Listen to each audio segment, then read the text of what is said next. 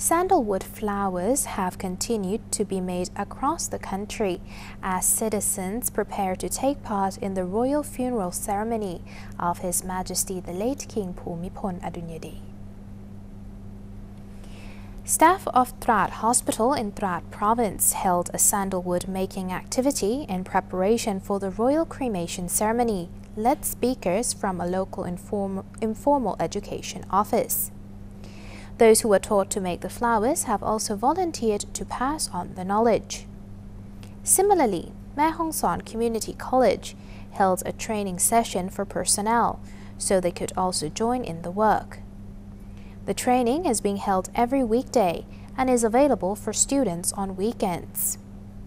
The school has so far produced a total of 500 flowers in the shape of a local flower and roses.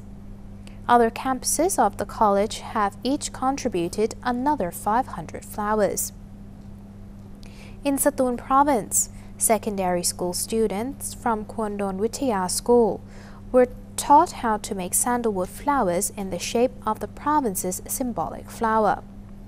They are part of a campaign to pass on the knowledge to other students and parents in the province.